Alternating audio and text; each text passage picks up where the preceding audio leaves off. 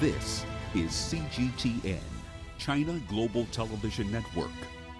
Well, a Kenyan court has found 2 men guilty of aiding a terror attack in 2013 at the Westgate shopping mall in Nairobi, where 67 people were killed and over 100 others injured.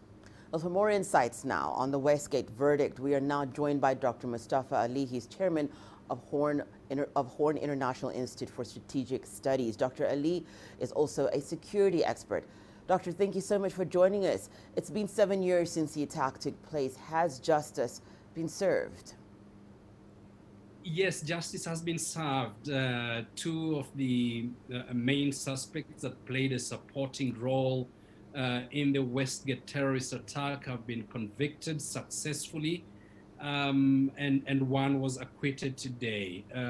Many of those who planned the masterminds of the attack inside Somalia have been arrested also or killed, and their networks have been disrupted. So justice has been served, but still, as is normally the case with this kind of heinous crimes, there will still be people that are still out there planning to harm innocent people. And therefore, it's up to the security agencies to continue to look out and search for these people to bring those responsible to book. Doctor, some observers, though, have said that the suspects are neither the masterminds nor the actual attackers. None were ever arrested or prosecuted. What does this say about Kenya's ability to investigate and prosecute terror? Well, that's not entirely true. These guys, you know, the attackers all died inside Westgate, and so there was nobody to prosecute, no attacker to prosecute because they perished there. Secondly, as you would know, it's very difficult to successfully prosecute most terrorist cases.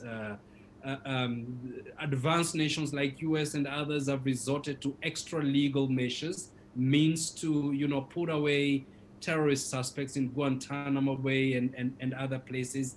And so, you know, with this in mind and the decisions that Kenya has made to follow the due process, the rule of law, and still nab these people under very difficult circumstances is something that is laudable, and it's a huge success. Remember, it's very difficult to translate intelligence into evidence. Even though intelligence is available about these people and what they have been up to, the judges will always want evidence and not intelligence information.